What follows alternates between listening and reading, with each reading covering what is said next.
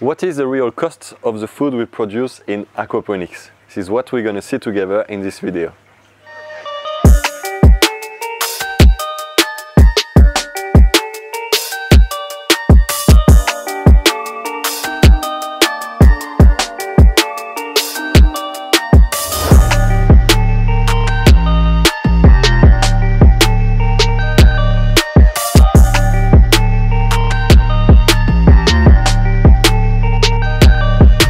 I received a question from one of my readers, and that's a question that I received by email that I would like to read to you right now. So, my name is Said, so I don't know if I pronounce it well, but it's S-A-E-D. I am living in Melbourne, and I recently finished your book, The Art of Aquaponics. I read it as I become interested to the concept of growing safe, nutritious and less expensive food. However, after reading your book, I got this impression that it might be safe and nutritious approach to get your food, but it is not a less expensive one, and I'm writing to check and confirm this matter as explained below. So this person just read my book and is interested into aquaponics, but is not sure if basically the cost of growing some food in aquaponics is going to be cheaper than growing food in a classic garden or buying the food in the supermarket. So I'm going to start. He sent me a really long explanation, and very, very interesting. It's got some numbers here, so I'm just going to start to go through. So what I understood from reading your book, and specifically in the FAQ section, page 144, is that maximum fish biomass is 1 kilo for each 50 liters of grow bed. So you know, guys, that's what I say all the time, 50 liters of grow bed for 1 kilo of fish biomass. That's the maximum fish biomass that I recommend to have in the aquaponics system. He says also that it's 5 kilo of vegetables for each kilo of fish annually produced. So that's right, I say that we normally produce 5 to 10 times more vegetables than fish in aquaponics. So here it says 5 kilo of vegetables produced per each kilo of fish. I would say more close to 10, but yeah, 5 to 10, that I don't disagree with this, can be a good estimate. Assuming I make the cheapest setup with IBC, with 300 liters of grow bed, my maximum fish biomass is going to be 300 divided by 50, which is 6 kilo of fish, and the maximum vegetable quantity of 6 multiplied by 5, which is 30 kilo of vegetables. So that's right, if you have an IBC and if you have a 300 liters grow bed, I would recommend to not stock over 6 kilo of fish.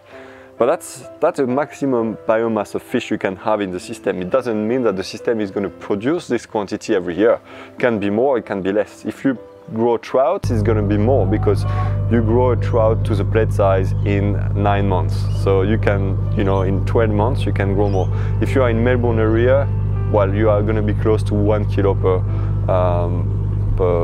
to your maximum biomass, because anyway, we don't grow trout during the summer. So there are a few months in the year where you don't grow fish. So I do agree with the fact that we're going to be more or less able to produce 1 kilo of fish per 50 liters of grow bed, but it's only if you grow efficient fish. If you grow silver perch, it's going to be less than 1 kilo. But the maximum biomass is going to be maximum 1 kilo of fish per 50 liters of grow bed. This is correct. Then you say 30 kilo of vegetables per year in 300 liters of grow bed, which is a bit more than 1 square meter. I think that would be a beauty already if you can produce this quantity. 30 kilo of vegetables in 1 square meter. Generally, if you produce a lot of tomato, a lot of leafy, you may be close to this number, so let's keep this number as it is. To be safe, I consider 20 kilo of vegetables annually to leave some clearance for my system.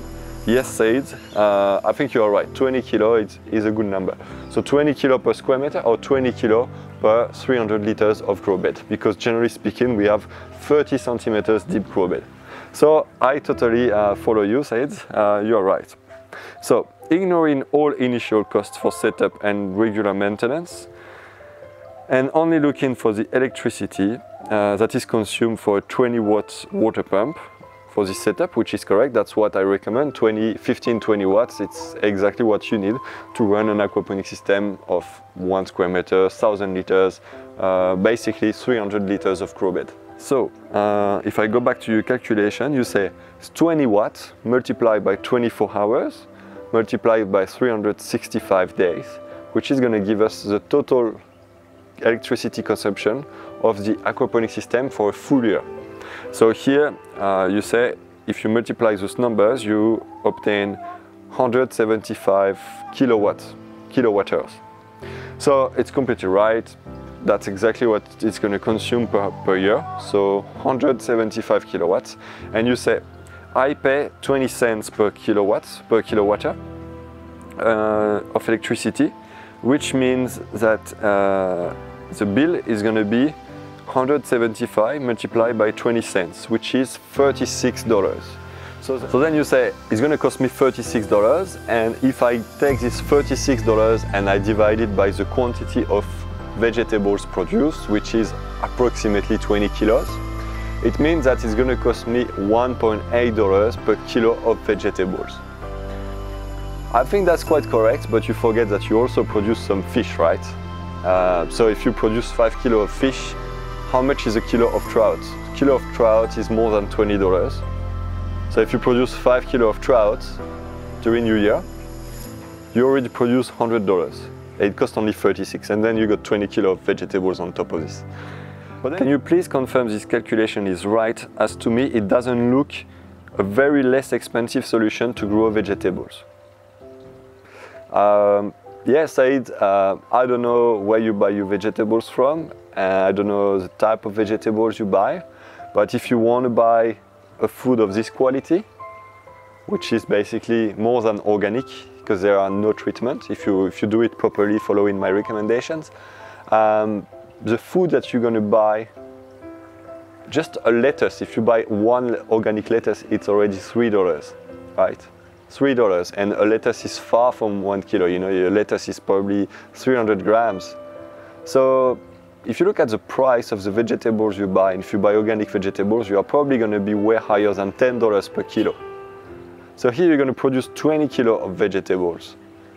So 20 kilos, if you multiply by $10, it's $200 already. And then you get your $100 of trout worth. So you have $300 of food. And the costs is $36. So for me it's really worth it. But then it's up to you, right? It depends. If you compare it to a classic garden, maybe I don't know if it's worth it, I have no idea. But if you compare it to a classic garden in Melbourne, you will have to water it, and there you're going to have a water consumption on top of it. Here in aquaponics, the water consumption is very limited because the water remains in the system. So really for me, it's really worth it.